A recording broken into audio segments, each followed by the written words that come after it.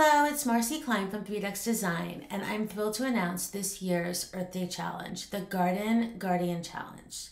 As a participant, your team's mission is to become the champion for animal pollinators and help them carry out their critical role in transferring pollen from one flower to another, facilitating reproduction and growth of plant life. Are you ready to step up and protect our planet's natural ecosystems? Well, here are the rules. Rule number 1 is choose a pollinator from your area. Now keep in mind they may be different based on the climate and the geology in your region.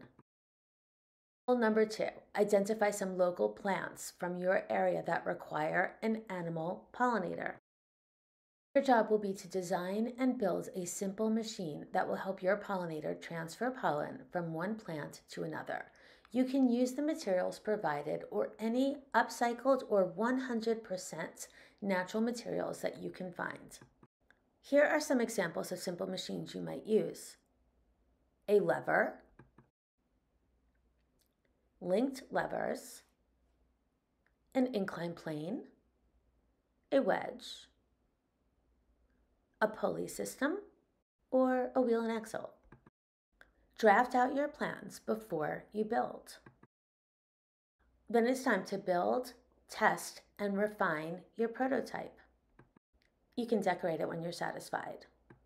Create a 30 to 60-second video or a photograph with a written description of your project and how it works. Make sure you include the name of your pollinator, your plants, the type of machine, and describe your process.